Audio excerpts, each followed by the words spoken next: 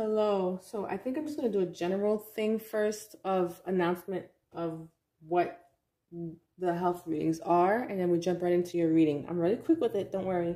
So the health readings, because I know it's hard for some people to understand. I don't know why, but it's okay. We're going to explain it. The health readings are, yes, it can be physical, but it also can be emotional, and whatever you're going through in your life can affect you physically. So if you've ever heard of the saying, the weight of the world on your shoulders, you know, it's because you have a lot of stress and you can feel your shoulders tensing up here, okay? So that's just an example. It's actually quite true. It's actually true, not quite, it's true. All right, so if I'm talking about emotions, do not get caught up in that. It's just not physical. It's not a health reading. Yes, it is, because your emotions affect you physically. So whatever you're feeling that I did not mention physically, and the universe just wants me to jump right into the emotion sometimes, then whatever you're feeling, analyze it. Go, oh gosh, heartbreak. I'm talking about a heartbreak. Then you go, oh my God, my chest has been tight. I've been feeling like I've been weighing heavy because, you know, I'm depressed over this heartbreak. You can feel these things physically. So do not rule out the emotions. And there are different kinds of health, right? So if the universe wants to bring me emotional health and tell you about it, then that's your emotional health. It's still your health.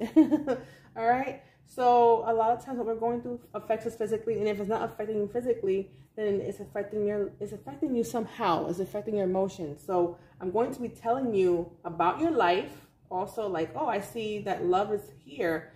Or sometimes it doesn't pop up as any kind of ailments, and I'm seeing good things now. Like, oh, so that means your health is looking up. That means all these good things are coming to you. This all has an effect on you. It's all one. It's all one. Please get that it's all one.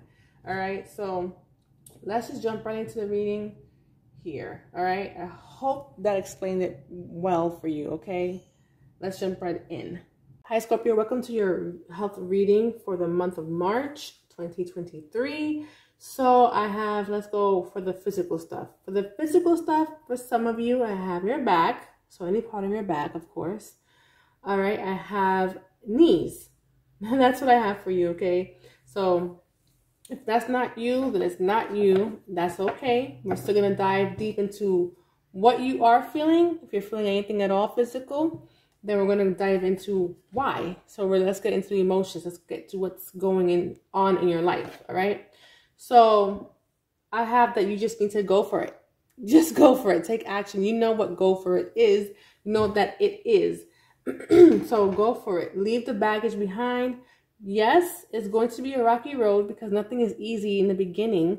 But if you keep persevering, you'll get there. It's going to be worth it, because what I see here yet again for a lot of signs is that this is part of your life calling, your purpose.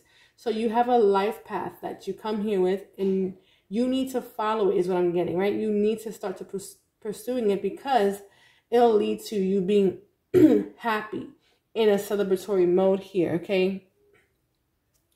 So a lot of you need to go into hermit mode. You need to go into reflection. You need to seek truth, and you have spiritual clarity, okay? Come out wiser and stronger. Excuse me. And you might have had a falling out with someone. That person is coming back to apologize. It could be you too. Remember, the roles can be reversed, but I'm seeing this person coming back to apologize to you, all right? Or just want to make amends. Even if you were the wrong one, they just want to come and mend this situation, all right?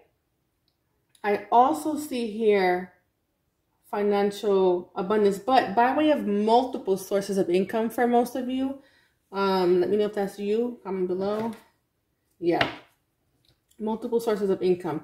So that's what I have. I honestly, if the aches and pain is coming from this situation, all you have to do is follow your life path. Just live in your purpose. But you do need to reflect, because it's not easy. You know, it's something new for you. You're going to go on a new path. So you do need to go deep into like meditation and reflect and seek, okay?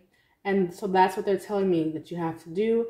And you mend this situation with your friend, your family member, or a lover, whomever it is.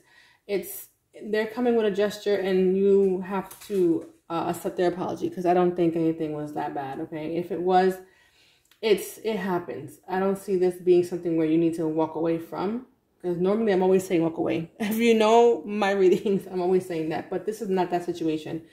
Mend this, all right? Follow your life path, your purpose, and congratulations, because the multiple sources of income is finally going to start to hit soon, okay? Sometimes it takes time for that to happen. And for the remedy, I pulled cards for the remedy here, and the remedy says, life is full of surprises, okay? So just go with the flow of the universe, which means to trust it, trust the process, and also your intuition, okay? Because you have high intuition, whether your leadership role is spiritual or not, because some people might be like, oh, it's not spiritual. Okay, fine. Then I see, like everyone else that I've been getting lately, counseling, teaching, or leadership role. It's still a big role you have here, okay? So you have to embrace it. It's your purpose. It's your life purpose, okay? Also, like I said, trust in the universe, trust your intuition. It's all one anyway, right? And if it starts to feel like a burden, this situation, your actual life path, it's just that you have to do better time management. I'm getting that for you guys. Maybe Scorpios, you're not good at time management, or the ones at least watching me. All right, that's what I have for you. Let me tell you what body parts you govern over, Scorpio. BRB.